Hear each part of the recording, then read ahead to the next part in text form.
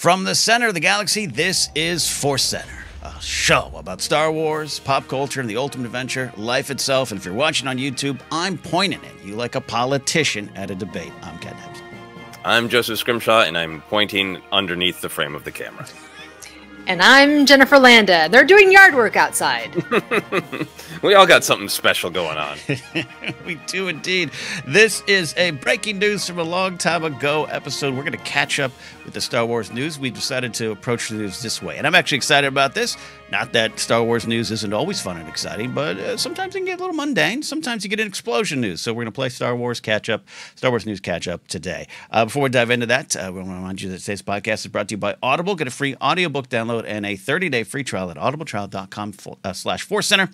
Over 180,000 titles, and I'm sure more by now to choose from for your iPhone, Android, Kindle, or MP3 player. We are recommending a book right here, right now for you to try out. On Us, Dark Disciple by Christy Golden. It's a book that is rising in the charts again, much like Ventress herself. Back to life. It's a great book. Christy is a wonderful author, a big Star Wars fan. Download your free audiobook today by going to audibletrial.com/ForceCenter. Again, that's audibletrial.com/ForceCenter for your free audio book. That A is out of the way. Joseph, we have the other big A around. Yeah, we do have another big A. It's asks. We have been asking for a while for your help growing our Patreon. It is our most solid means of support over the years, and we appreciate that so much. So we want to pay special attention to it. Patreon is now set up to have free members and paid members. We were trying to get to 400 paid members, and we kept dancing up and down, but we've been above at 402 paid patrons for a little while now. So we're going to unlock the goal that we set for 400 paid patrons, which is that we're going to do a new commentary for one of the films in the Skywalker saga. And you, as a patron, a paid patron, are going to decide which film that we do. Just before we hit record, we launched a poll on our Patreon page. So if you're a paid patron, you should see that popping up, where you can go vote for one of the 9 Skywalker saga films. In the past, we have done commentaries for A New Hope, The Phantom Menace, and The Last Jedi. We're open to redoing them because, hey, a lot has happened since 2017, as I think is the last time we recorded one of those. Yeah. So that poll is going to be up until May 6th at 11:59 p.m. So while you're just partying away like Ewoks and Gungans at parades and celebrations during May the 4th weekend, be sure to check out that poll starting anywhere from now to May 6th and vote on which movie you'd like us to see us do a new commentary for. Lovely. Exciting. Love getting back. This is going to be done virtually. The last time was on my couch, which I still have that couch. You're both more than welcome to sit on it. I just don't think we can record with 2 chihuahuas in our faces the entire time. So that'll be fun.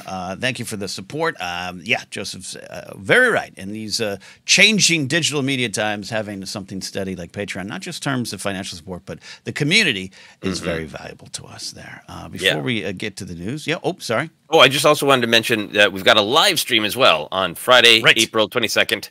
2 p.m. Pacific. We're going to be getting all excited for the very end of Bad Batch on an episode, so it'll be a last time to think about what might happen next. We're also going to do a quick show and tell with some toys that we got. Ken actually drove over to my apartment. Jennifer met us here, and we were all in person in the same place for almost 5 whole minutes. It was amazing. Yes. Yeah, a lot of fun. A lot of fun. It was fun. Yeah. And a photo to commemorate. I'm very glad you did that because it could be another 3 years. Who knows? Yeah. Who knows? L.A. is big, kids. L.A. is big. Before we get to our breaking news catch-up, some great stuff to get into today, talking about Daisy Ridley, talking about the Acolyte, a lot more. We should say right now, Joseph, we know the Outlaws trailer's out, the video game that comes out in August. We're going to take our time with that as well. We're playing catch-up, so we're going to keep playing catch-up. The trailer looked fun. We'll get to that in a bit. But before we do all that, we like some life and Star Wars adventures catch-up. This is our chance to catch up and explain how Star Wars maybe found our life, or maybe it didn't. Jen? Did Star Wars find you? Well, it found me a few weeks ago. I think I shared that I went to Disneyland and we went on the Smuggler's Run ride, the Millennium Falcon ride. And I was talking with my husband about it. He's like, yeah, you're very transparent on your face. You show your emotions a lot. I was like, no, I don't. I'm pretty good at covering that. He goes, no, look at this photo of you on the Smuggler's Run ride. And I look terrified. He literally captured this as, I don't know, there was an announcement about what we were supposed to be doing. And I remember getting very scared. I was trying not to show it to my 2 children, who we have pictures of them. They look very happy. I look like I'm actually in the Falcon with I don't know who piloting, because it's a look of terror on my face. So that was, and I actually had a nightmare about it last night, Smuggler's Run. So a lot of the Millennium Falcon has been in my life lately. So did the actual ride itself, once it started or happened, scare you? Or was it just the concept of it all? It was pretty scary for me. Yeah. Okay. Because it's like such a small space. Okay. Yeah. And then I was no, not the engineer. I was a person, the gunner, right? Yeah. So I was like, and my 4-year-old was a gunner. So I was just like yelling at her, and my 8-year-old who was piloting. What's up? Hit the button. Hit the button. Like, so I was able to focus on that. But yeah, it was terrifying. I was not expecting that. Okay. That makes sense. It's a lot of bumps, a lot of screaming. You know, a lot of judgment from Hondo, you know? Yep. Yes, right. It's very realistic, too. I mean, oof, yeah. I get a little motion sickness. Okay. Yeah, see, it's all adding up to make a lot of sense. Not that it didn't at the beginning, but I thought maybe it's just anxiety over the rules. Because when you're the engineer, the gunner, there's a lot of things you got to do. And it's like you feel you got to take notes. Yes, exactly. Yeah, no. It's the motion sickness. That was my adventure. That was a good one. Good one indeed. Mine was pretty simple. I nothing. Though I will say this: I've started reading the Living Force book, the latest one from Jonathan Jackson Miller, right? Our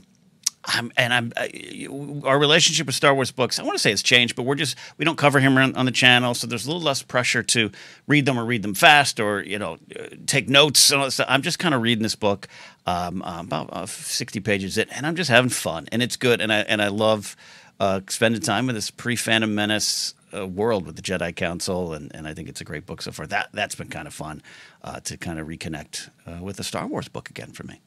Okay. Yeah, that's great. Yeah, I mean, I think we've said this other places. We sometimes get questions. We're having a hard. We fell behind on the books. It's hard to keep up. We spent when Ken and I were reviewing them a lot, like kind of in the a lockdown era, and that probably the most work intensive episode, and then also because it's not as big. Publishing just isn't as big as on screen. Most work that we put into the episodes for the least amount of views.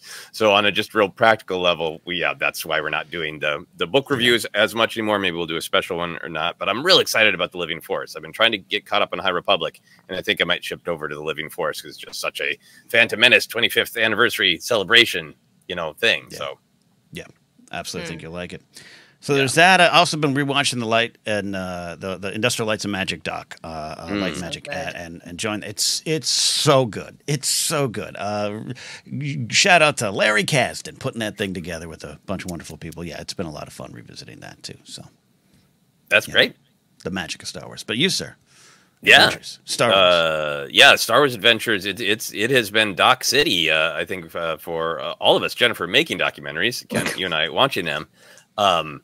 I'm working hard on a lot of film stuff, on short films, on working on trying to put together a feature. And boy, does it help to hear what other people go through trying to make that kind of stuff. And there was a phrase that I'm always like, I love that phrase. I think Ben Burt said it. And I was like, I'm just going to Google it to make sure that I'm quoting it right. It's this phrase, films aren't released, they escape. And I Googled it and realized it's from a doc on the disc of Attack of the Clones. And I rewatched the doc, and it's so good. It's a lot about sound effects, but it's also like about the process, the entire process of making Attack of the Clones. There's a thing at the end where they're kind of done with the film, and somebody's talking to George. I think Ben is like, well, now it's just up to the audience, And George is like, yeah. It's so real. It's so good. Absolutely love it. So that's been one of my big Star Wars adventures. Also got tickets to see the Phantom Menace in a theater with other humans. Can't wait to see that. I specifically I changed some life plans so that I could see it on a night where a bunch of tickets were already sold, because I want to have the experience of seeing Phantom Menace in the theater with a bunch of people who like the movie and want to see it and want to cheer for it. Like, it's just amazing how time changes things. I've got to make a note to do that. Got to make a note. Yeah. Buy tickets. But that's it for me. So, ready to dive into some news? Let's dive into some news. Joseph, you've pulled some wonderful stories as we play catch up. Let's do it. Yeah, and as Ken said, I was gonna start pulling notes on that the Outlaw trailer. I know people are really excited about it, but there's so much to talk about from old Empire magazine, from their interview with Daisy Ridley and all their coverage of the Acolyte. We decided we'd like to focus on that. So first, we're going to talk about Daisy Ridley takes on the Empire magazine. Gathered up some quotes from great coverage of this article from Star Wars Newsnet. So that's where most of this comes from. So the big soundbite about Star Wars in this big sprawling interview with Daisy Ridley is that she said that she is expecting to read a script for the new Jedi Order film a month from now. So to be clear, that is a month from whenever she did the interview. So that is open for interpretation on the timeline. Daisy Ridley specifically said about the film, I know the story beats, but other than that, I'm not sure what it's going to be, but I'm reading a script next month. So, Jennifer, how do you feel about that quote? How do you feel about this timeline that she's either reading it right now, read it a week ago, gonna read it in the next couple of weeks? Does this give you confidence that the monolith of this new Jedi Order movie is moving along? It's interesting to say, a month from now, I'm going to read a script. Like how, I guess my biggest question is she a producer on the film? Because that can sometimes happen. That determines like how far along this script is. This could be like a first draft if she's a producer. This could be, you know, close to maybe the shooting script. There's so many different stages that a script goes through that I don't know what to make of this other than this movie is far off. Like I'm not going to even really think about this too much because so much could change. And unless maybe they start filming next year, that's a possibility. Yeah. But yeah. Script reading, Script reading without knowing, that's a real big difference between I'm reading the first draft and I'm reading the shooting script that everyone else has signed off on is a real big difference. Yeah. Ken, how are you feeling about this quote and what it means for the timeline? I looked up, I want to shout out Alan Voivod of Star Wars 7x7. I check on his stuff often. Great little show there, Daily Dose of Star Wars Joy. And he had, she was shot a film in February, March. She was interviewed during that time. And you're right. So it's like right now. She's got it this morning with a cup of coffee, tax day, and a script is what I predict. And so that's kind of exciting. I agree with you, Jen, that what version of the script or what all that stuff is you can get lost in the weeds. But I've said this before, especially when with this all launched 10 years ago, Force and everything. When I know that there's like new Star Wars out there.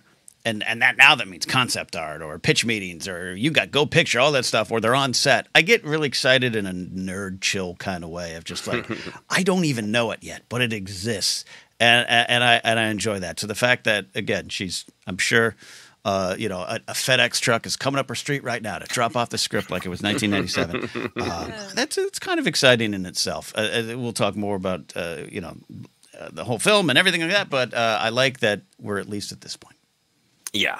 I think for me, this kind of tracks timeline with there was supposed to be gonna be this hopeful delivery before the writer's strike, and it's been a little bit of time after the writer's strike. It seems like maybe a couple drafts, maybe some polishes, but just hearing the forward movement. If it is, this is the first draft, and she's seeing it, reading it at the same time as Kathleen Kennedy, or if it's getting closer to a shooting script. For me, it makes me feel like, well, the foot is on the gas and this movie is moving forward. It isn't in the pitch phase or, it isn't in the outline phase. There's a script. My hope is that they've got their foot on the gas for The Mandalorian and Grogu. And I have no evidence for this. I just kind of think it makes sense for the industry. I think they're going to try to hurdle that toward a release next year in 2025, because it's been quite a while without films. The Mandalorian Grogu has a machinery set up to it. You don't want to let the Mandu Grogu hype die off too much with too long from them away from screens. So I think it makes sense that they're really moving fast on this, which I continue to hope the new Jedi Order film is the next one that gets made. So if they can get a script approved and start pre-production this year, film 2025, then they'd be on track for a 2026 release. And for me, if Mando and Grogu comes out in 2025 and then a year until the new Jedi Order, I do think that I don't think Star Wars is ready to be up to 2 movies a year. And I know other people feel very strongly that give me as much as Star Wars, give me a Star Wars movie a month. I get it. But for me, for like the health of Star Wars and not oversaturating the movie marketplace, a movie a year is great as it returns. So those are that's where my mind goes and my hopes go. It's all hopes though. This was whispered to me recently, and I had missed the story. The last Investor Day, they said Mando Grogu was May 22nd, 2026. Release dates move, so I'm not confident that will be it. I hadn't. You just made me think of that. I remember having a conversation with someone last week, and I was like, I hadn't heard that. Well, look, if I'm going to have hopes dashed, I like them to be dashed immediately. So thank you for bringing that up. It's a variety deadline, so it's more than just a rumor. But I missed that completely too. Wow. 2026. Okay. So this would. So this is like 27, 28. Yeah, that's kind of why I was like, all right. Text me when it's ready. Yeah. Yep. Okay. So mostly what this means is after she's read the script, anytime she tries to promote another film, she will be repeatedly asked if Finn is in the movie or not because she's read the script. So that's really the breaking news here. Daisy Ridley will be asked about Finn more often. Every red carpet, she'll be asked. Yep. All right. We will move along from the old release date dance to this great discussion with Daisy Ridley to some more of the kind of emotional depth on her journey. She discusses the journey of playing Rey as a young woman compared to now. She says, coming in a bit more eyes wide open, I suppose I feel more like I'm owning it. I suppose I owned it the first time. Basically, I'm an adult now. I certainly did not feel like an adult at the time. She means of Force Awakens. Obviously, personally, things have changed, and professionally, I've had lots of other experiences, and so I definitely feel like it's a different thing this time. There's just a lot of joy with me in these films. Honestly, if I wasn't excited, I wouldn't have done it. Feels like a great thing to be a part of. I suppose the truth is Star Wars will always be the first thing that is connected to me in my career. It's something I'm aware of, but it's also not something I feel is a difficulty. I feel very privileged to have done that role and obviously will continue to in the business way of things. I'm then lucky to have been able to go and do other stuff because of those films. So I don't take any of that for granted. I want to be a working actor. That's my thing. And I'm doing it, and it's pretty effing great. So, Jennifer, how do you feel about her attitude toward being a part of Star Wars, about the reality of changing perspectives of age? What do you get from all this? I think it reflects the day and age that we're in terms of the industry. So back in the day, it used to be death to do TV, to do a superhero movie. It really could limit your career, which is, why Harrison Ford didn't want to be a part of Star Wars, and one of the reasons. So nowadays, people recognize that being a part of a franchise is a very smart thing. It gets your name out there in social media. You're trending. You have brand recognition. So she's playing the game smart, and she's seen that it's probably helped her get some more opportunities as an actor. And it's like, how are you going to say no to more acting opportunities and more money? Like when you want to be a working actor, of course, I'm sure they're very nice to her. It's a very, win-win. She sees kids dress up like her character. Like, why not? Of course, she's excited and joyful to be a part of it. Yeah, that's wonderful. Ken, what are your thoughts on these quotes? I love this. I love where she's at. And Jen, you got me thinking here of just like, the deal now that she's probably signed is probably different than the one at 21, 22 years old when she had one headshot and a bartending job. But moving beyond the business side of it there, just to where she is, I mean, this is, over a decade, well over a decade. We're almost like 15 years for this process from then to now for her. She's gotten married recently. That was kind of on the down low. It was on the down low. Yeah, she's been married. She's doing all these projects she wants. I think she's grown as a performer too, as well. So all that going to this is pretty bleeping great. And coming back to this, I'm excited. One of the big things I'm excited about for this project is that we get to go forward in the Star Wars timeline in a relatively close amount of time to when it's ended with 9, right? And that's the thing we never got with Return of the Jedi. We didn't go to Episode 7 with 40-year-old Carrie Fisher, Mark Hamill, and 50-year-old Harrison Ford. We didn't get that chance, and so we had a different way to approach the continuation of the story in 2015. Now, again, still 10 years or so, whatever. But like, we have an actor who's like, yeah, I want to dig into this character with my new life perspective and see what I can take from it. That's exciting stuff. All exciting. Yeah. No, I really agree with that. And I think but all of the prequels are designed as coming of age stories. Mm-hmm. And then a lot of this, we get a lot more storytelling now in publishing and some in television. But, a lot of it has been our main characters become fully formed. And then we've been treated to stories of, and now they're significantly older, right. And been through some hard knocks, and the idea of spending some time with the main Star Wars character, kind of in the prime of their journey, is fabulous. And I don't reading this, it was just, we always talk about Star Wars, about like the ideas of Star Wars are valuable because strip away the laser swords and the Diamond Moon serpents and all the fun pulp stuff. And these are real life things that can affect us too. So it's always kind of powerful to me when I see one of the performers in Star Wars almost feeling like they're talking about the themes in Star Wars. To me, like, I read this, and Jennifer, I think you're right to think about the industry, but I also feel like we know Carrie Fisher pulled Daisy Ridley aside and gave her all this advice. We know Daisy Ridley had the benefit of looking back on Harrison Ford's journey. I think of that great moment. I think it's in the Empire of Dreams doc where the interviewer is asking Harrison Ford how he felt once the Star Wars movies were popular, and he has that great, wait, let's get to work. Like he had that awareness even then of like, okay, I've become this popular from this genre thing. I'm going to parlay that into doing whatever I want acting wise. That's so what Daisy really is talking about, of like, have your head screwed on straight about the value of genre. And how that can lead to a thriving acting career like it did for Harrison Ford. And I'm going to do that. So there's this like kind of great tale of benefiting from the generations that have come before. She is the character of Rey in the story benefits from the wisdom of the Skywalkers. And it feels like in real life, the actor has benefited, from the life experiences of the performers. I also just think that there's this great energy of acceptance in the way that she's talking about it. Of like, yep, I'm not fighting being like, no matter what I do for the rest of my life, I will be Rey Skywalker. And I accept that. And I'm also going to be other things. And I accept that that's external. Like when other people see me, that's the main way they think of me.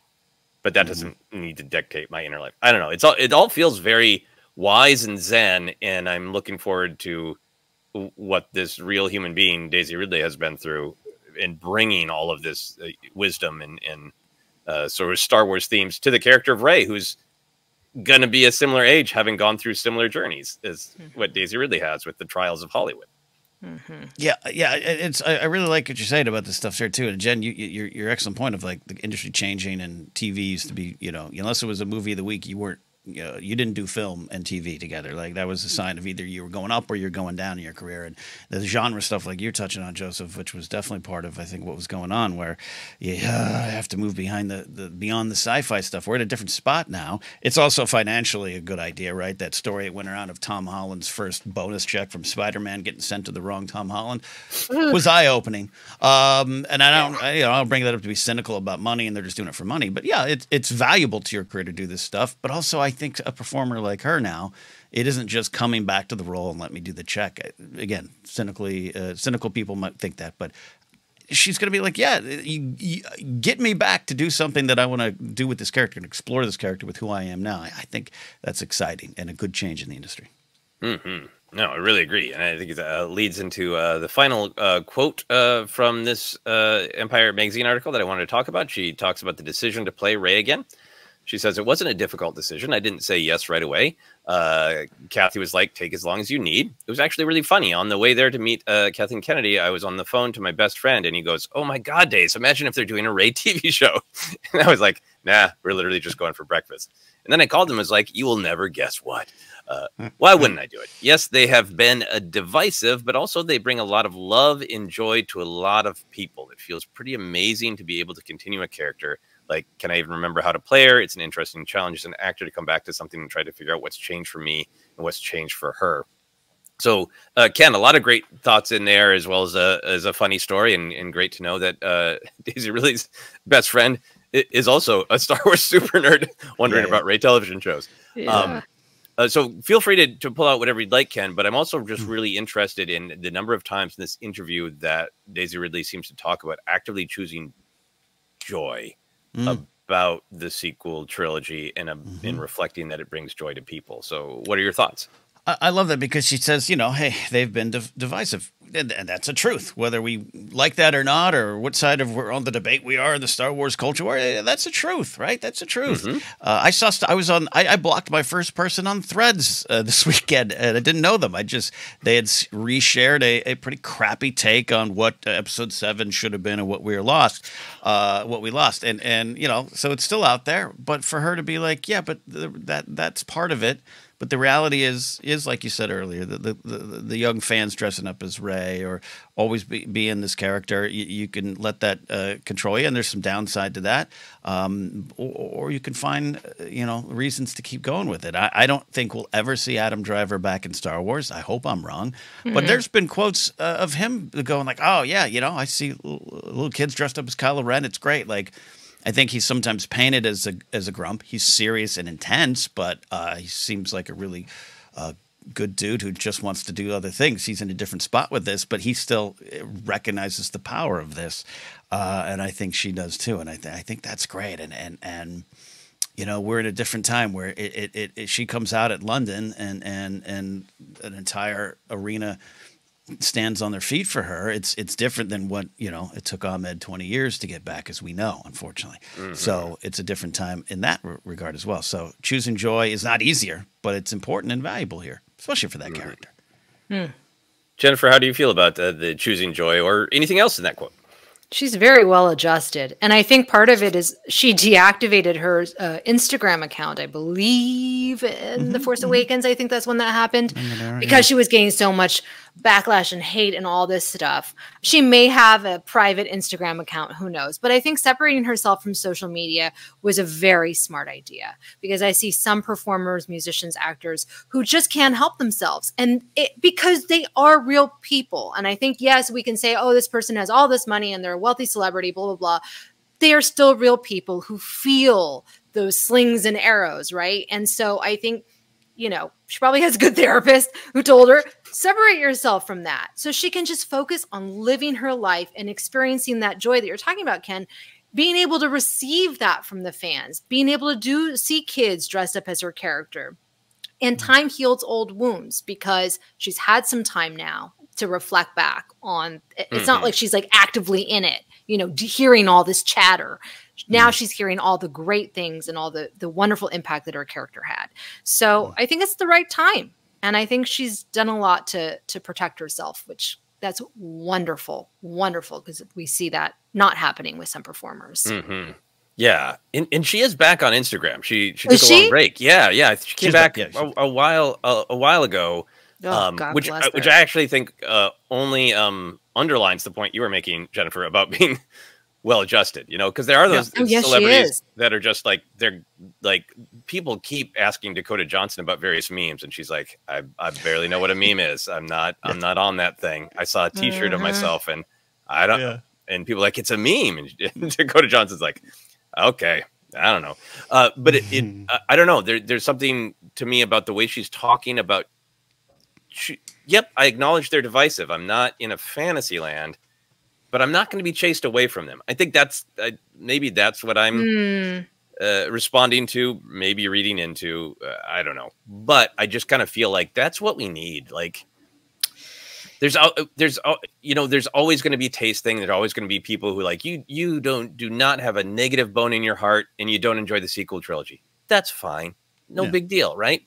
But so much of this is generational, and we've seen this. We know this from music to Saturday Night Live to every interconnected story. You know, there's people who don't like new Star Trek because they like old Star Trek, Doctor Who, and the same thing with Star Wars. It goes. There's going to be people, 20 years from now, they're going to be old grumps who hate everything new Marvel because it was, Infinity Saga is the only good Marvel. Like, so much of it just isn't about the people. It isn't about the work. It's just a reality that there's generational change. Hateful people are gonna be hateful, and they want to chase people away from social media. They want us to not enjoy the things we enjoy. And to me, it feels like the antidote to that is it's real. I'm not going to deny that there are people who hate this, but I'm not going to let that stop me from focusing on the joy. And it seems really powerful to me that seems to be what she's doing, of like, I'm going to focus on the joy. And that's make sure that the hateful people don't win and control what we talk about. Yeah. Yeah, she came back on in 2022 to Instagram, and she said, coming out of social media hibernation, refreshed, recharged, and ready for what I'm calling my year of yes. And it just seems like there's even a photo of her, like, I just think that she's grown up. Like, she's an adult. She's in charge of her life and her destiny, and she's had some great films that have come out since Star Wars. Like, her career is thriving. And so, she's ready. She's ready to come back. I think metaphorically, the character of Rey Skywalker is going to be on Instagram in the new Jedi Order film. Metaphorically, not literally. And be okay with it. All right, we're going to move on. We're going to start talk a little bit about the Acolyte. Hell, we're going to talk a lot about the Acolyte. This was one of those huge Empire magazine, like a Star Destroyer firing out probes to find the Rebel base. Tiny little mini articles. So I once again relied on the coverage, the gathering up the details from the Star Wars Newsnet site. There's a lot in here. We're not getting to everything. We're talking about a lot. There's so much in here. So we are cherry picking as we go. But here's where I'd like to start. Leslie Headland had a great quote about the overall story of the Acolyte. She said, "It's one story with several reveals and new clues and new information each episode. It's not just a mystery that you have to find out. It's not unlike Russian Doll, which is her show she co-wrote. It's almost like a spiral. It digs deeper and deeper and deeper." Ken, the show's been described as a mystery show. The creators described it that way, but I think a lot of us fans are really running with that. What are you hoping for in a mystery show in general, and specifically a Star Wars mystery show? Is there a risk that we're over-focusing on a genre label here? I hadn't thought about this till you pulled this quote of, I'm excited for a mystery show in Star Wars. We'll talk about the genre thing. But I hope everyone responds to each mystery with a measured, leveled approach to what each week will bring and what the mystery will be. I'm slightly kidding, because have fun. Who's CX2? We'll find out, but it's fun to wonder aloud and on a podcast and on a show. So I'm excited about the mystery. The genre thing is interesting because that's such a Star Wars thing. We know it. We've discussed it for years here. Star Wars is a genre stew, and there's some that emerge more than others. And I've also run into some people who are like, I just hate that Star Wars does the genre thing, like locks itself into this is a Western, this is that. I don't think it's ever locked itself into one thing. I don't think, if anything, the one thing it locks it into is a hero's journey or something. I'm not even sure that's 100% true. It's just the overall vibe. It's a myth. It's what we're doing here. But again, that's cynical. I love the idea. I love that you're going to want to tune in every week. I love that there's characters already that I'm starting not to trust, and I've just seen a photo of them. I don't know if to what degree we've got that before in Star Wars in this modern age, and in all of Star Wars. So I'm really excited about that. Really excited about that. Yeah, I want to follow the rule of really listen to what the creators say. because they're the ones who wrote it, so they know what it is. So I want to take the mystery label with a grain of salt. I don't think it's going to just be an Agatha Christie. I don't think it's going to be like, you know, who stabbed this Jedi, you know, with what kind of lightsaber in what room, you know.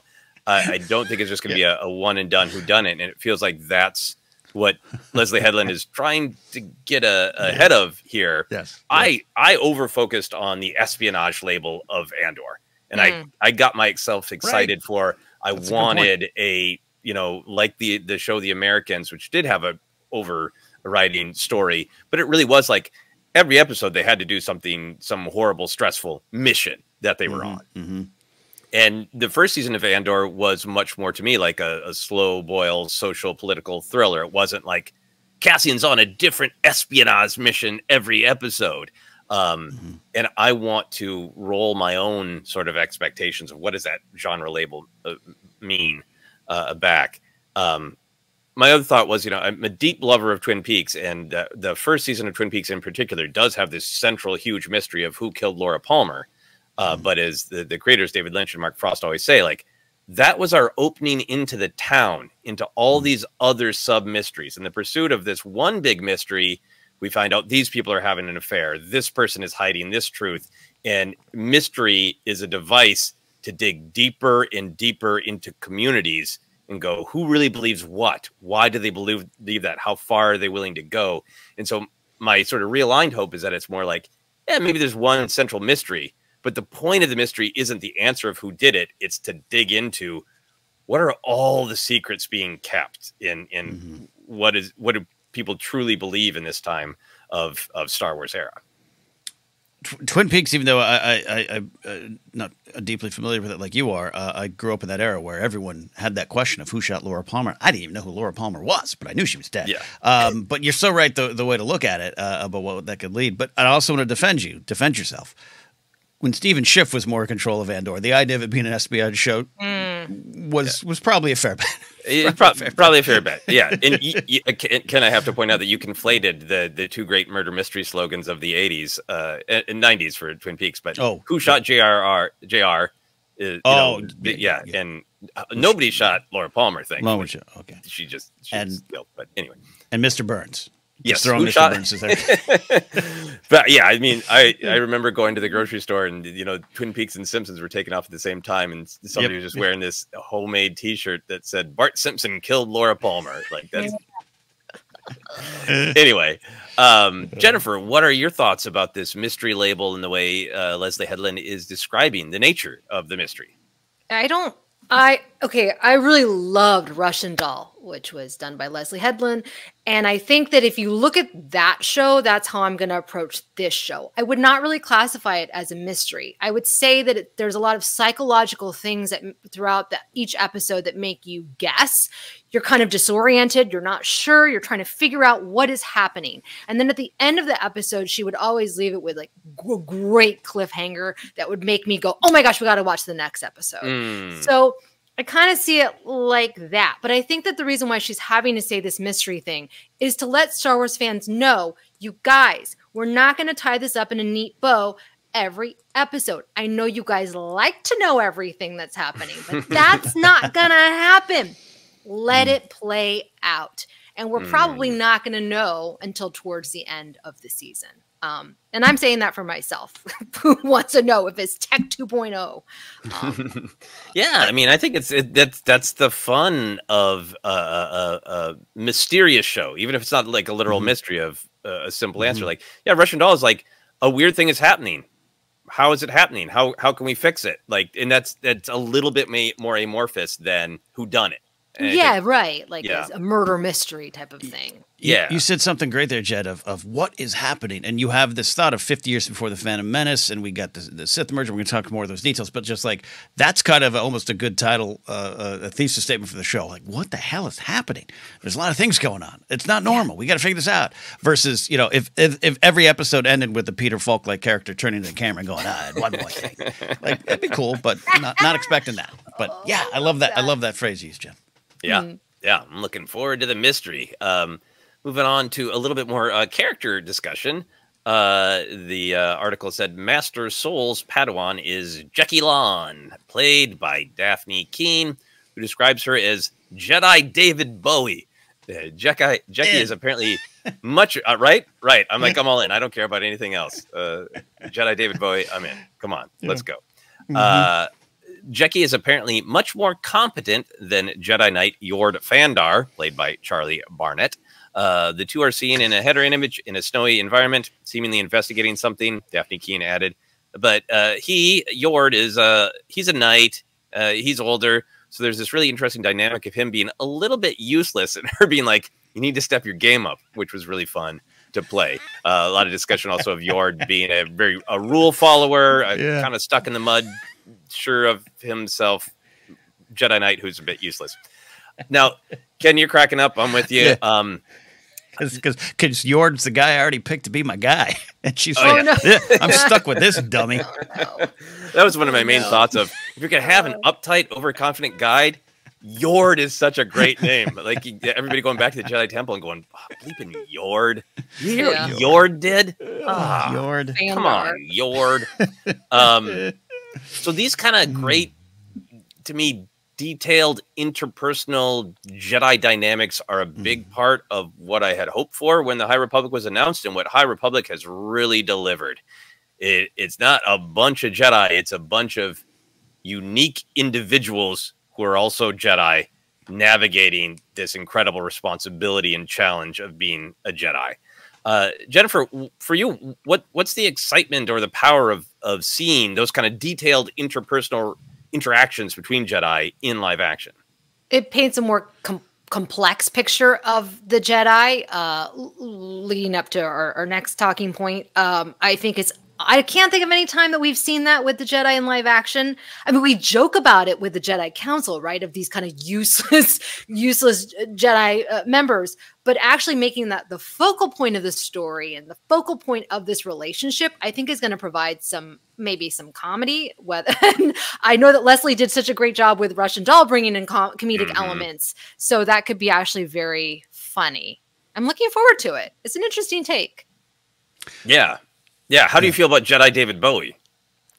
I'm not a David Bowie fan. I know people are very passionate about David Bowie. To me, I think of just like Ziggy Stardust. I just think of like I know, I'm sorry. We've had this discussion before. He just doesn't move me. I'm sorry.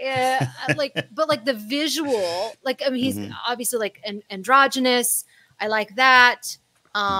But I can't think of like, what does that mean? I can't grasp onto anything. So Ken, explain to me, what does that mean? Well, quite frankly, it's like, what era? What version? Right. An artist, a soul. Yeah. Looking at Jackie Lon's appearance, I wonder if it is a little bit more space age, moon age, daydream Bowie of this sort of this just utter confidence in being different and being maybe androgynous, but it's not even as specific as just that. It's that sort of like, I am ethereal. I am otherworldly. I am different, and it's great. It just is. Deal with it. Of that sort like of Spock. early, like Spock who bleeps. Okay. I mean, I think to be perfectly honest, yeah. Okay, I like that. That's fun. Yeah. Okay. Yeah.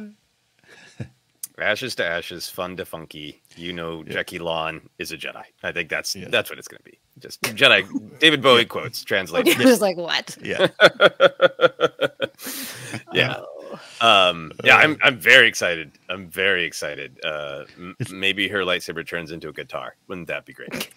I feel it's just based off David Bowie and that 1999 clip explaining the internet when no one understood what it was going to be. It's just that Bowie. Yeah. Yeah. Can't wait to see. Can't wait to find out. Ken, you and I have fallen behind where we want to be on keeping up with the High Republic, but this feels very much like that. And I don't mean to bash the prequels or the Clone Wars, and we do get deep interpersonal dynamics from our main characters of Obi-Wan and Anakin and Ahsoka, and Mace is a clearly drawn character, and Yoda's a clearly drawn character. But I think a lot of the storytelling in that era is that they have fallen into the lockstep.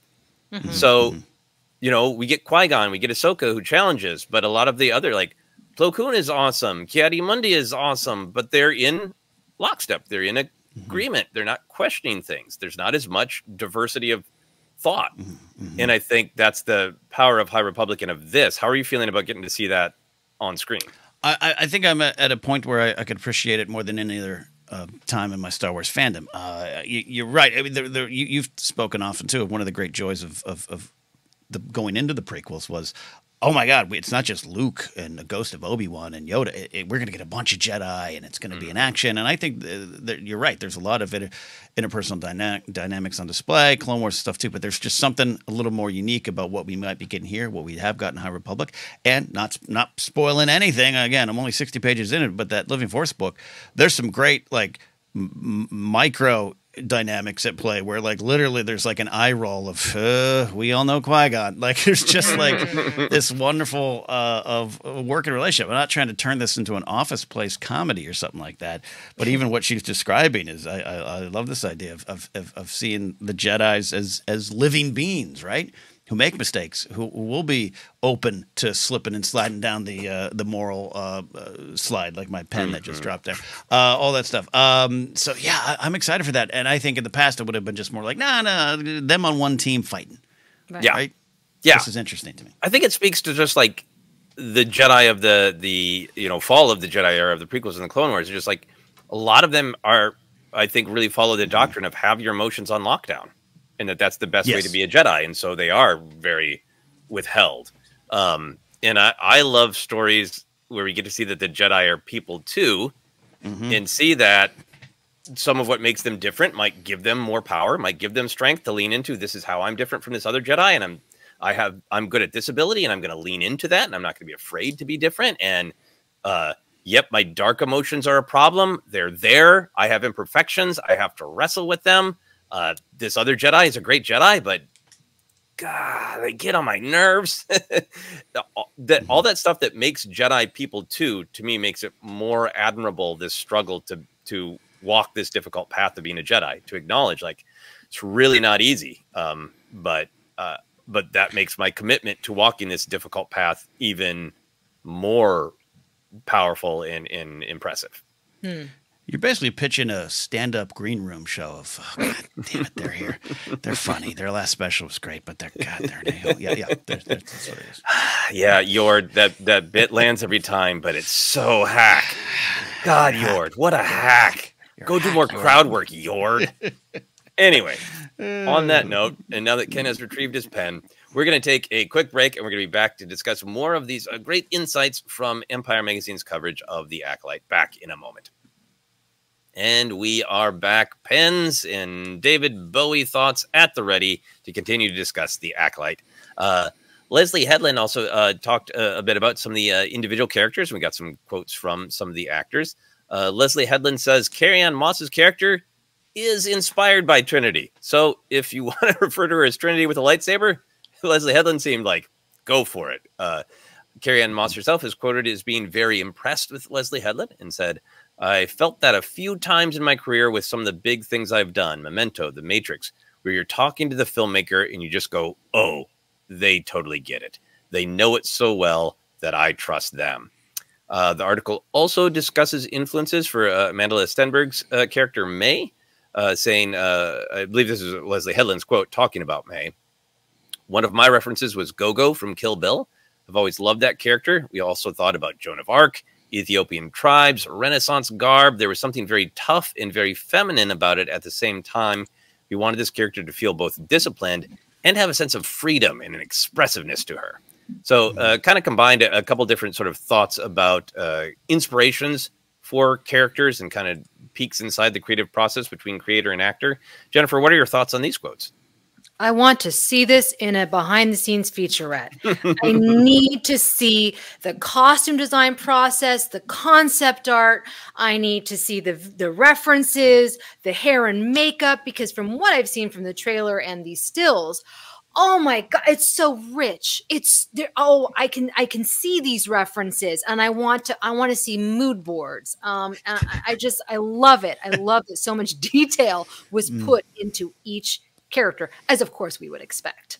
Yeah, but it's very evocative, very evocative. I think. Ken, what are your thoughts on some of these character inspirations and details? I haven't thought of Gogo Yubari in a long time, and I'm a fan of the Kill Bill series. Give or take Tarantino overall sometimes, but that's an interesting take. But I wanted to jump to the Carrie Ann Moss of it all. Like I love that. Oh, by the way, it's like I thought of Trinity, so we went out and got Trinity. Yeah, because we can, and we did, and that's awesome, and I love that. I really love what Carrie Ann Moss is saying here about they know it so well that I trust them. They totally get it. All those words mean a lot to me as a Star Wars fan. I don't need every creator in Star Wars to be a Star Wars fan. In fact, sometimes it might even be better. Who knows? Look at Andor. But I just, every time, we've said this here before, but anytime Leslie Headland has spoken about Star Wars, I just think she understands what it can be, not what it should be, but what it can be, the potential of Star Wars as its own kind of genre, its own kind of storytelling. I don't love all the EU stuff. She's an EU kid. Doesn't matter. She's going to pull not just the names and the places, but she's going to pull what matters from those stories. And every time she's spoken or given an interview, I've seen so many now over the years, I just do this. Yeah, I nod. And so to have a veteran like Carrie Ann Moss, and this is not in terms of just Star Wars, but just in terms of the project and the creativity of it all, of her just going, oh, yeah, this is working. Like, this is working. It feels good. It feels good as a fan to hear that. Yeah, no, I really, really, really agree. I think to hear from Carrie Ann Moss that, like, yeah, everything that's coming across of Leslie Headland in these interviews, that she's the kind of creator who isn't like, I'm kind of figuring out as I go, because they're different kind of creators. And I think that's a valid approach to it. Be like, I know the big picture, but I'm kind of fishing around. For her to go like, oh, no, she's a person who knows, like, you're not going to stump this director about the themes, about what the characters believe and why and how and how to best express that character and where the idea of the character came from. There are different kinds of creators, but I think this is the kind of creator that I try to be like, of like, if an actor comes to me and goes, what's going on, that I can tell them entirely, beginning, middle, and end, and then open it up for the actor to be a part of that process as well, but to give the actor the confidence that, like, I didn't just kind of like, I don't know, I thought this character looked cool, so we threw him in the corner. But like, no, here's exactly why they're there. You know, is powerful. It's also fun for me to see creators in the 2020s be inspired by the genre storytelling of the 90s and early 2000s. Like George was inspired in the 70s and 80s, making the original trilogy, by the genre storytelling of the 40s and 50s. Star Wars is very much its own genre. But then going through and going like, well, what caused passion in me as a kid or a young adult or a teen, and how can I infuse the story I'm telling with the things that excited me? And so for her to be pulling these very specific late 90s, early 2000s references of Trinity and Gogo from Kill Bill, that's really interesting to me, because it's a story of, you know, I never remember Leslie Headland's exact age, so I don't know what age she was when she saw Trinity and Kill Bill. But Trinity and Kill Bill are both like powerful, cinematic, iconic visions of a physical prowess of fighters. In Trinity, we get to dig a little bit deeper and get to know her, but Gogo's just this sort of like fascinating, like a 17-year-old girl who is the bodyguard to one of the best killers in the world. So what does it take to be a 17-year-old girl and be the bodyguard to one of the best assassins in the world? To me, it's just all sort of working through images and ideas of what does power mean on a physical level? What does it mean on an emotional level? What does it mean with what you choose to do with it? Those aren't random references to me. They're meaty icons of cinema for a reason, because they're all tied up in these ideas that I think Acolyte is going to play with. You were also unintentionally doing that game we see on the internet all the time of like Kill Bill, The Matrix, and prequels are to us now as like something from the 50s was to us in the 80s, you know, where like stuff that blows your mind. You're like, that's impossible. I think that's important, because that era is highly influential. It was a very interesting, intriguing, compelling era of film. That was the era that I watched every Oscars and had my cheat sheet and watched every movie in the theater. You wouldn't believe the Ken of then. compared to the Ken now, who never leaves his house for movies. So it's highly influential, and to see it on display here is going to be interesting. Yeah. She also did an interview with a Hollywood Reporter in March of this year, and she is absolutely a film nerd because she referenced two other, I think it was like a samurai film from the 1950s and some other film from like the 40s or 50s. I was like, oh wow, like I had to look it up because I did not know. I know these characters, but I was like, what? Okay, so that's also going to be an influence. So that was, I thought, really impressive that she's blending these classic with also. I don't want to say the new, but the fresher, the new fresher, yeah, but like classic too, but old enough now to be classic, right? Yeah, yeah, exactly, yeah, exactly. Yeah, and I think for those of who are older, like all these new references, like Trinity from 25 years ago, yeah, like Kill Bill, from 20 years ago. This, like it's not new. It's people saw it at an age where it was foundational for them, the way the OG trilogy was to people our age. That's great. Yeah, she's talked about the Shaw Brothers a lot, so I'm going to make a point of watching some Shaw Brothers films. So yeah, great point, Jennifer. That it's not like she's just like I'm remixing the hits of my childhood and teens. It's right throughout the spectrum of genre history. It's a really great point. Yeah. Moving on here, Leslie Hedden also sort of reaffirmed what she said before about the villain perspective and even Sith perspective of the show. She says, I was driven to write a story that essentially was from the perspective of the bad guys. I write that way with my other work. I am always attracted to amoral or immoral characters and finding the humanity within the villains. Ken, we talk a lot about Star Wars having a lot to say about the villains, having empathy for them, but also kind of having this sort of moral guardrails of at the end of the day, Star Wars is you can play with all the cool toys of Vader, Kylo Ren, Darth Maul, but at the end of the day, it wants you to root for the heroes. So where do you go with this reaffirmation that this is a bad guy show?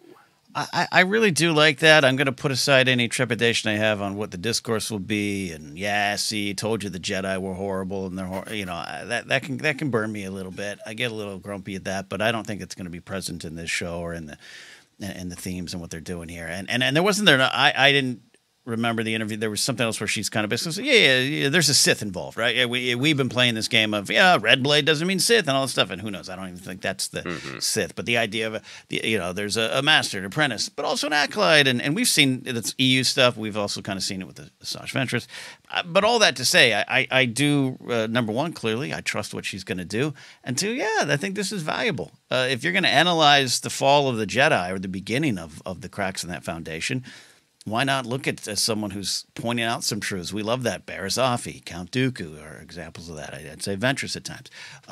Not a villain, but Ahsoka Tano's view of what they did to her at that point in the Order. Like, it's all valuable and all going to be really interesting. I think, too, this is going to be one of those series, as somewhat intended, where you're going to watch this series, at least season one, and you're going to put on Phantom Menace and have a different view of it. Right? I see that more. You're fun exploring some of the conversations Phantom Menace, Attack the Clones, and Revenge of the Sith might mean more now, not by canon connection, but by that emotional canon we love celebrating here. I'm excited to see her take on that, even if I have some fears of what some of the discourse will be. And that's just being honest. Jennifer, how are you feeling about the confirmation of a story told from the bad guys' perspective? Still calling them bad guys. It isn't a justice for the bad guys. They're right. It's just saying it's from their perspective.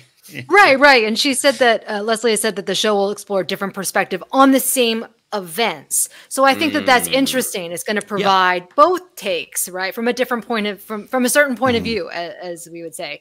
I just want to say that Amanda Stenberg goes by both she, her, and they, them pronouns, because I want to mention that Leslie Headland has said that she pitched the show as Frozen meets Kill Bill. So that makes me think that Amanda's character is like Elsa from Frozen, in that maybe Amanda's character has this incredible power and everyone around her is like, no, you can't use your power to your full potential. You have to tamper it down, right? You have to like suppress it. And she really starts to have a lot of anger and resentment.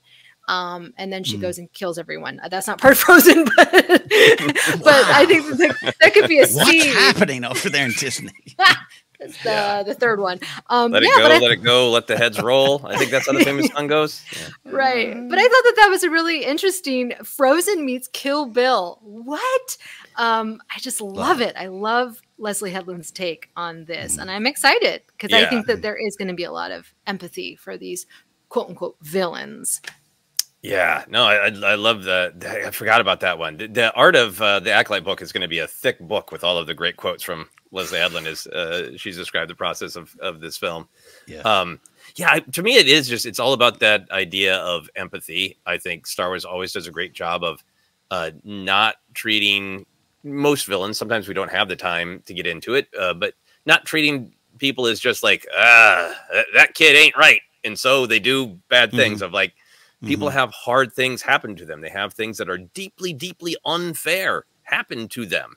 And then there's a choice to double down on that anger and repeat the process, the cycle. And so playing with that line of, I have great empathy for what happened to you, but I can't go along with you on the actions of violence you chose to take in response to it. To me, that's kind of classic Star Wars. And if that's what this is, I'm thrilled. And I think there's also this great potential for a story of the Jedi. If it's a lot of perspectives on the Jedi, the choices the Jedi are making as well, is that there's room, and I hope for that there are Jedi who are sort of advocating doing not great things, locking down the Force and they're the ones who control it. They're the ones who decide who's in the order. If other Force users are getting out of line, they're the one who's like, don't use the dark side that way. That we could still have room for Jedi who are like, no, we need to be open, and they lose the argument, which leads us towards the rigidity of the prequel era. But that to me also just gives me hope that there could be Jedi that were sort of like, we're on their side, they're trying to make the right choice, and they lose the philosophical battle within the Jedi Order. So I'm excited to be able to see, I'm hoping for some of that perspective too. So it isn't just the Jedi are jerks. I don't think it's going to be that simple. It just doesn't seem like she'll write that simple. Right. Yeah. And Jennifer, to your great Frozen reminder, I'm really curious to see if that's where we're headed, not just with May, but also with that new coven the Mother Anastasia, I believe. That there's a huge difference between the Sith who want to use the dark side to take over everything, and maybe a coven of witches on one planet who want to use the dark side the way they use it.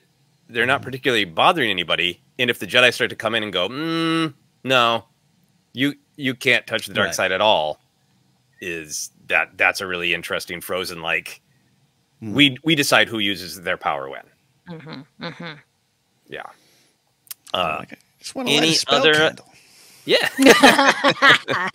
No spell candles. I can't wait for that episode. All right, we're going to move on from the dark side to Wookiees. There's some great Wookiee discussion here. Actor Charlie Barnett, who plays Yord, also teased to Empire a trip to Wookiee planet, though interestingly, it will not be Kashyyyk. So there's that. Then a lot of quotes from Jonas Suotamo, who played Chewbacca in several of the recent Star Wars films. He had this quote about being a Jedi Wookiee. He said, Kalnaka, being a Jedi, that sets certain expectations to how you carry yourself in the line of duty.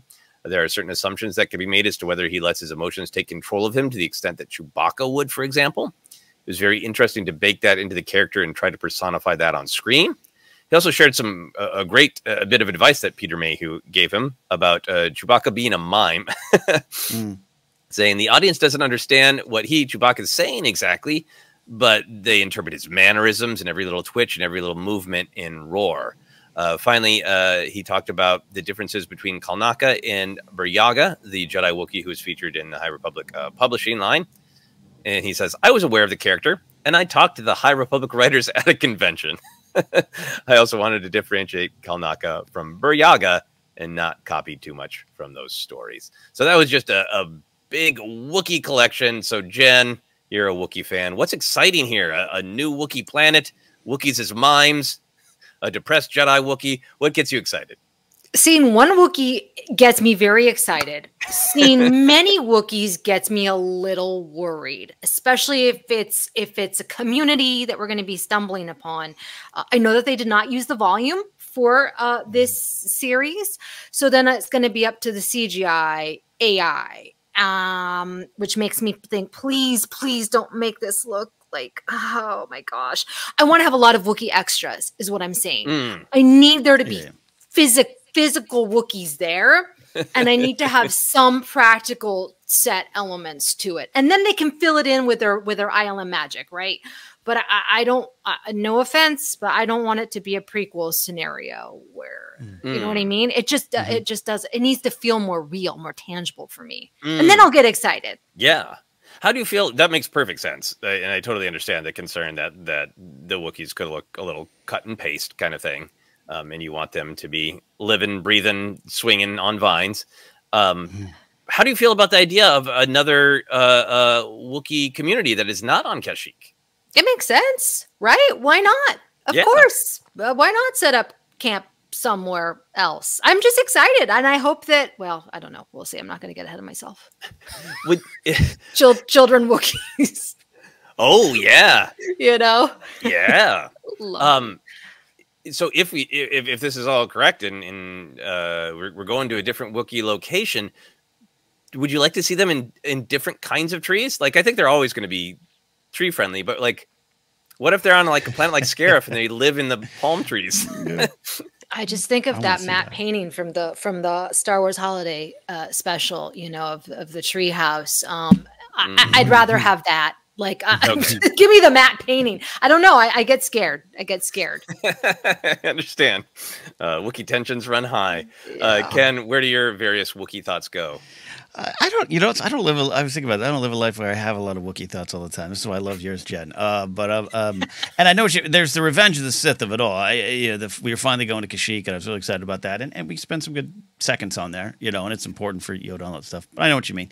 It was a CGI, achievement getting all those Wookiees there, but I'd like to spend some time there. As far as being another planet, though, that is kind of exciting. We live in a Star Wars era where we have off-world Jawas. There's no rules anymore. We can get there can be another Ewok planet. Let's do it.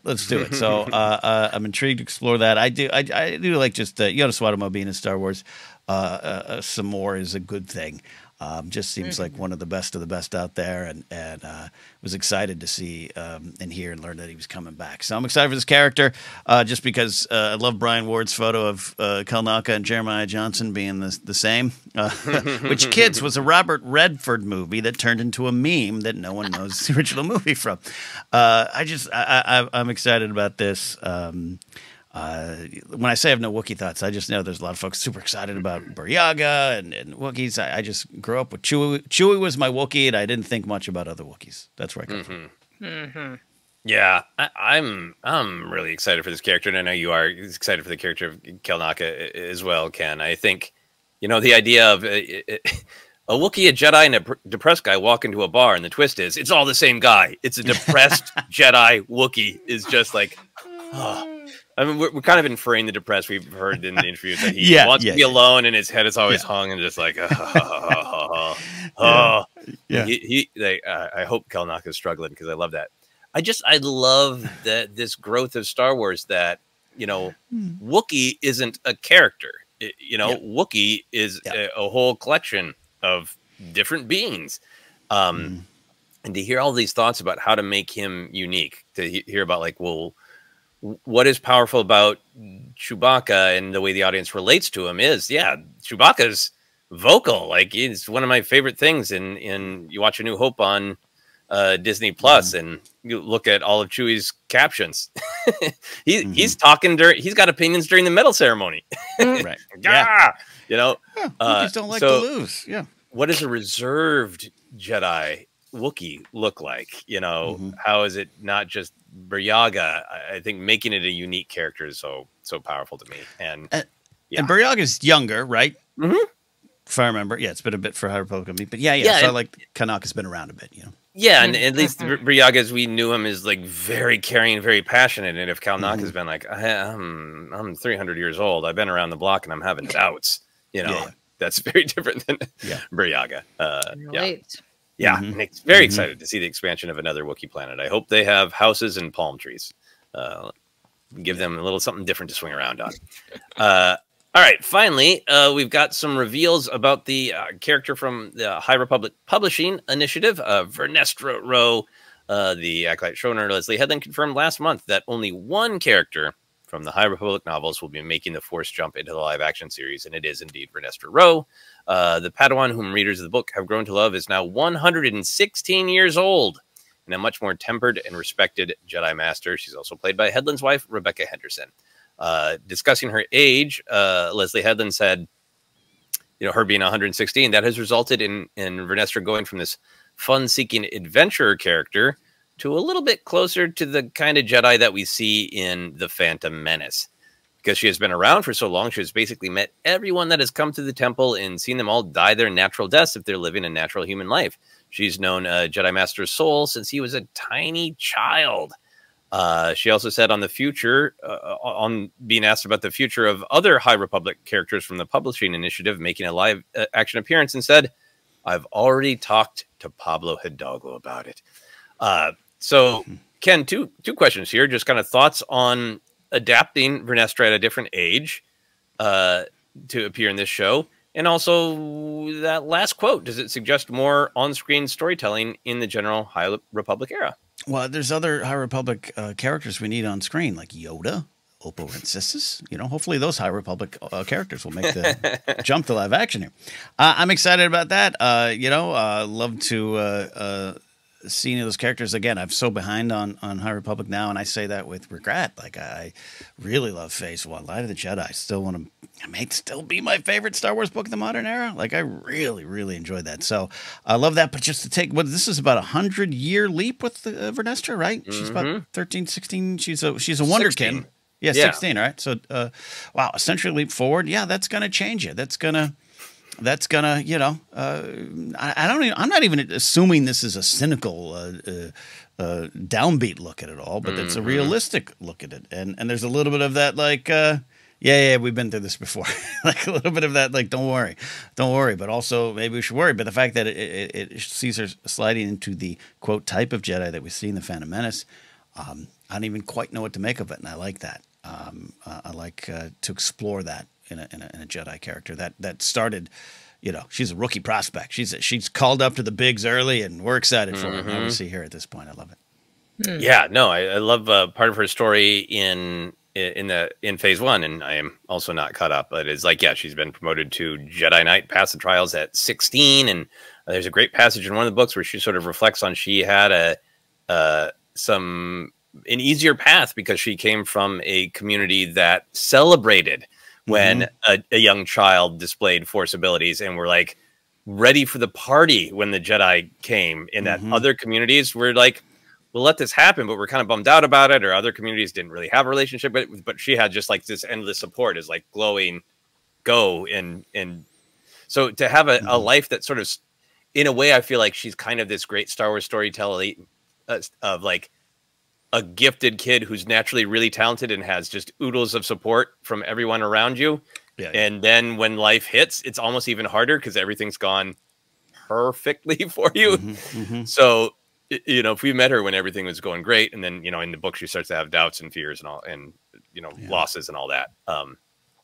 But to me, that's really exciting to take a character that we met is the gifted kid where everything was coming pretty easy. And now 100 years later, that great Star Wars storytelling of getting old is your risk at becoming too wounded, too rigid, shutting off your emotions. And to see the character struggle with that is always really interesting. Jen, I know you haven't, have you read any of the High Republic stuff? Not one page. Okay. Not one page. Yeah. So what relationship do you have with this? For you, is this, how do you feel about it? I think it's great that it's gonna tap into the High Republic fans who are familiar with this character. Yes. But Leslie Headland has said it is going to be a cameo, which means to me like probably one scene, and it will be short. If you don't know it like me, it's not going to take away from the storyline. I think that that's smart. It's just a little bit of like, hey, High Republic fans, here's this character that you know. I think that it's wise to tap into that fan base, but it's okay if we don't know who this character is, like me. Yep. Yeah. No, I don't think it's going to be any like wink, wink, nod, nod. You know, remember my light whip kind of thing. Yeah. Jennifer, how do you feel about Acolyte's done? She's not going to just real quick shove in another High Republic publishing character on the side. When she says she's talking to Pablo Hidalgo about it, does it get you excited that she's perhaps continuing to work on Star Wars or work in this general era? It does make me wonder what that means. Is there a season 2 for Acolyte where she would bring in somehow more High Republic characters? Is this a whole other High Republic show, movie? I just think that the High Republic has a fervent fan base. It would be foolish not to capitalize on it. But then that means that people, if you're a fan like me who has not read it, we're going to have to start reading these books. And there's a lot. So buckle up, because I think it's coming, whether it's a TV show or movie. Yeah, I mean, I've really loved High Republic. But it's a lot. It's hard to keep up with. And there's a part of me that would be like, I would love High Republic even more if they pumped the brakes a little bit on the release schedule.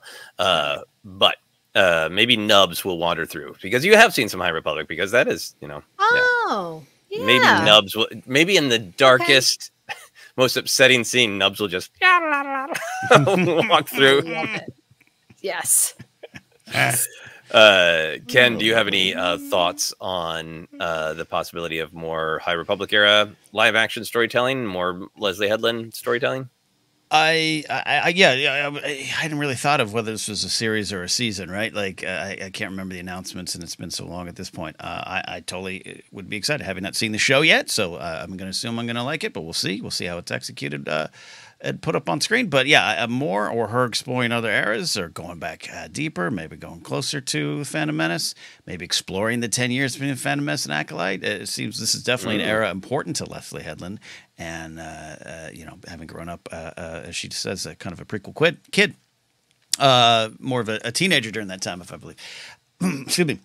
But as for other High Republic stuff, yeah, this just seems natural. I think they did such a good college try of, this is a publishing initiative. Don't you worry. Then I remember reading Light of the Jedi and thinking, they've made a mistake. This is a movie. Like, why not do this now? But I totally get what they've done, and it's been successful for those that love it. It's such a passionate fan base. And I say for those that love it, meaning it's still, Jen, you're an example of, you don't have time to read them all. The comics, I've run out. My comic shop actually just closed. I was... the decision to stop reading Star Wars comics easily has been made for me. My shop just closed. It was because you didn't pick up those High Republic comics. They went under. That was an email I sent out. If Napzok had picked up the High Republic comics, all 92 of them, but we're just this many dollars short. It's exactly the same amount as Ken's comics. Our rent was this.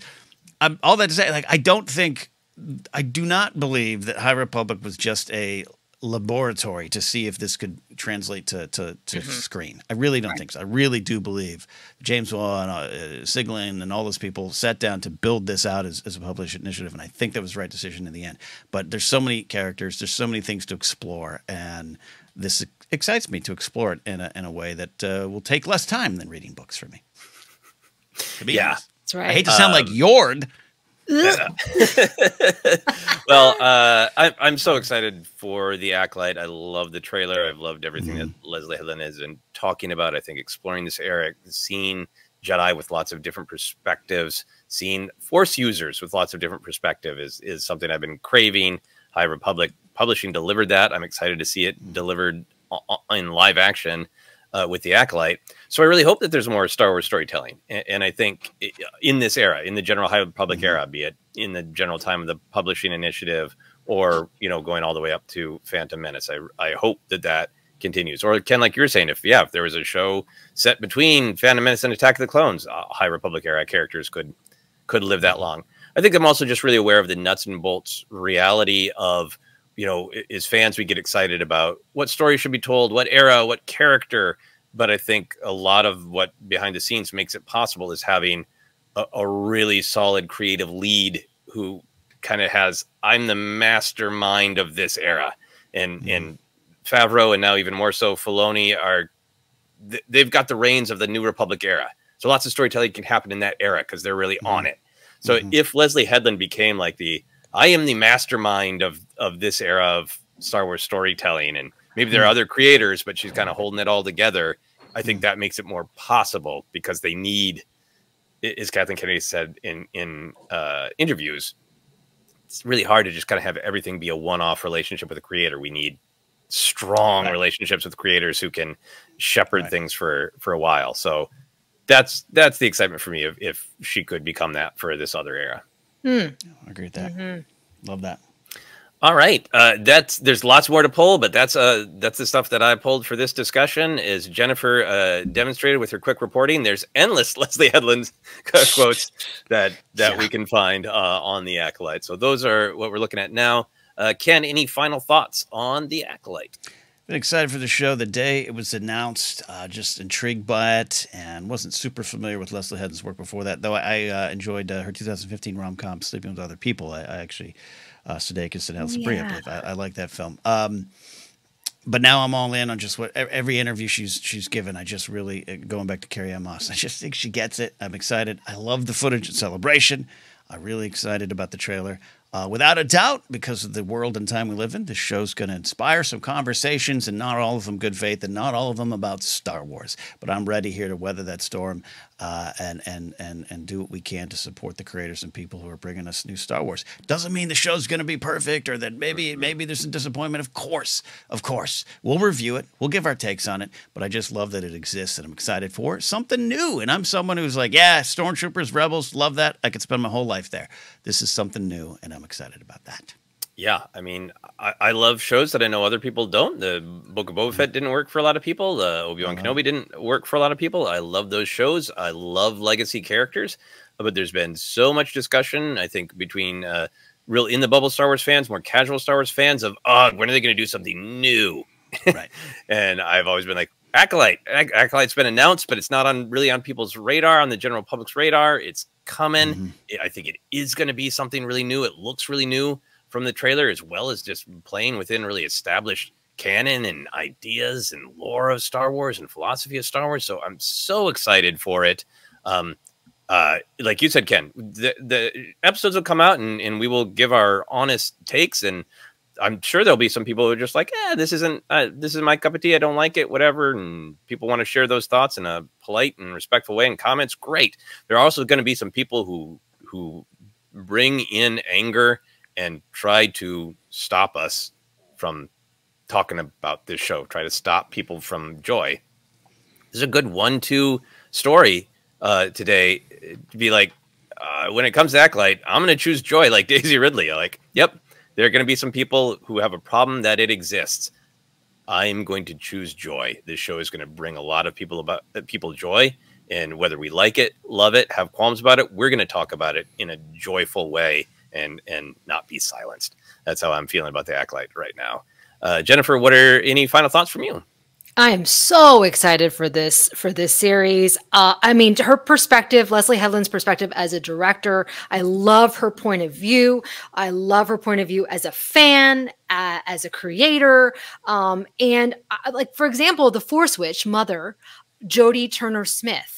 When I saw that still, I was like, this is what I've been waiting for. This is like the thing about pulling from the EU that is so smart, because as we saw in the courtship of Princess Leia, there were other witches, right? Other clans. And that was, for me, the problem with Ahsoka when we saw those Night Sisters and those witches. It felt, I don't want to say redundant, but I had an expectation. This is fresh. It's new. And yet it still is within the world of Star Wars. And that is what I'm looking forward to this show. It's just someone coming in with a lot of ideas. And I can't wait. Yeah. We got witches. We got Wookiees. We got it all. I can't wait to discuss it. Yes. Yes. So, Ken, you want to take us home? You know, anytime you mention the courtship of Princess Leia, a Rancor gets their wigs. Ding. All right. We are the Force Center Podcast. We're on Twitter, Threads, Instagram, and even Hive. We'll see where else we end up at Force Center Pod. Facebook page is Force Center Podcast. We're available on a lot of spots. We are a podcast in our heart, even though we're doing video. So podcasts out there on iHeartRadio, Apple Podcasts, Google Podcasts, and more. Merch available at tpublic.com/user/Force Center. You can, if you're watching on YouTube, subscribe if you'd like. Don't forget to check out our other videos. We got a ton of things in the catalog, including Jen's wonderful Jedi Beat episodes. Check the latest one out on the life and legacy of Carrie Fisher. It's the end of the episode. That's when my tongue does not want to work anymore. Patreon.com/Force Center is where you can support us directly. From there, you can get into our Discord and help us decide what movie commentary to do. Follow me at Ken Napzok or go to my website, kennapzok.com for more. I do a live show on my own channel called The Blathering. Check it out weekly. Jen, where can they find you? You can find me on all the social media sites at Jennifer Landa or TikTok at Jennifer Landa 1138. Love it. Wonderful stuff, Joseph. So you're always on the move, unlike Kel Naka, who just wants to sit and relax or think and be by himself. I have my Kel Naka moments where I want to sit and be alone. But anyway, you can find me on social media and posting about that kind of stuff. My handle everywhere is at Joseph Scrimshaw. I'm on Blue Sky, Threads, Mastodon, Instagram, all sorts of places. Our short horror film, The Nightmare Adorable, is continuing to roll out. It's won some awards at some more festivals. It's going to be at several festivals over the next couple of weekends. There's information on my website, josephscrimshaw.com. But in particular, there's a horror convention in Seattle called Crypticon Seattle. And Nightmare Adorable is going to be playing at 9 o'clock on May 4th. Star Wars Day. I will be in Seattle for that screening. So if you're in Seattle and you want to go to that convention and check out the film, I'll be there. So if you're a Force Center listener, watcher, feel free to come and say hello at that screening. That is it, Ken. That is it. We'll see you all soon. For all the depressed Wookiees everywhere, we feel you. We got you. This was Force Center. Bye.